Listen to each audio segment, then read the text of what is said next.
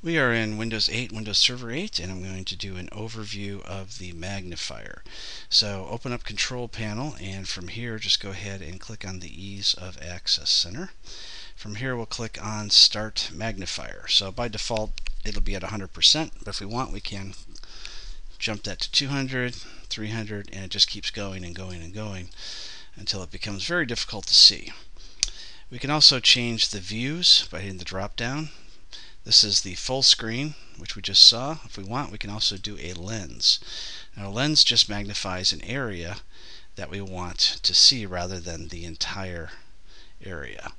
So if we change that to a higher amount, it gets bigger in the magnified area as well.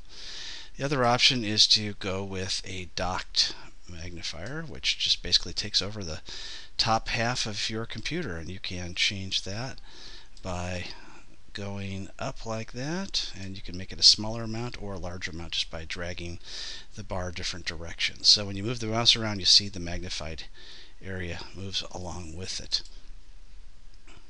You can also click on the options button, and the options gives you some additional options that you don't have by default, such as turning on the color inversion. So that makes things easier to read for some people.